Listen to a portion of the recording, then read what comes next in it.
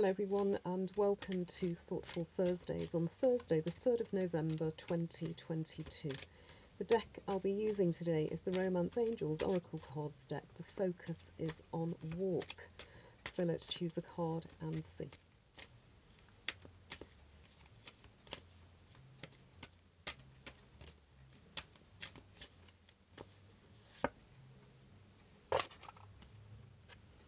Pay attention to the red flags. The signs are cautioning you.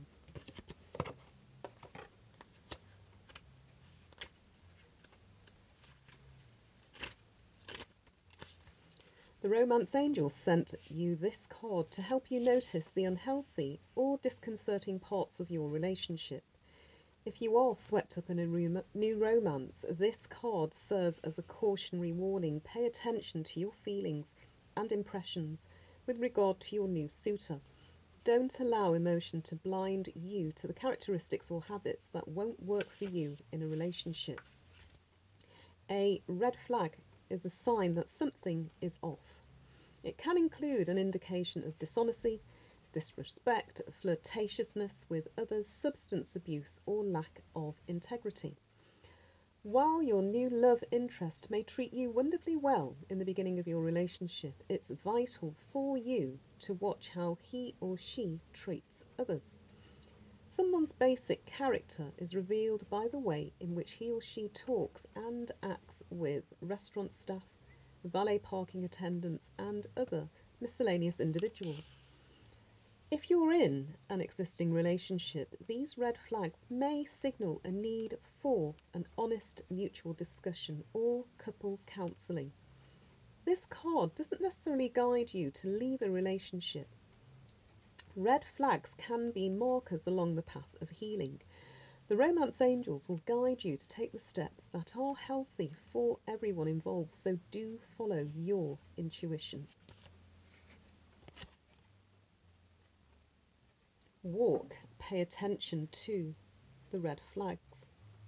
Say no more, it's self-explanatory. Have you noticed things? Or are you that caught up in the moment and the emotions and the rapture that you're so blinkered, you're not seeing anything? Follow your gut instinct. That's what it's mentioned here about intuition. Have you walked into a situation, or are you about to walk out? Are people giving you advice, or perhaps, in your interpretation, misinformation?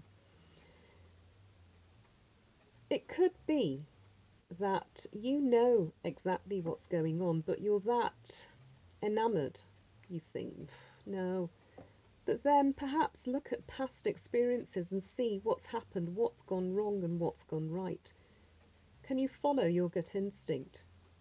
Are you generally right, or do you rely on the observations and interventions of others? What's it like to walk? With who, where, and when? I'll leave a further description, and I'll also leave you with a thought of the day.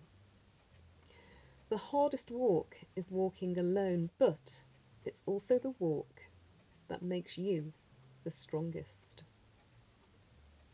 Walk on. Please hold that thought, leave a comment, and take care.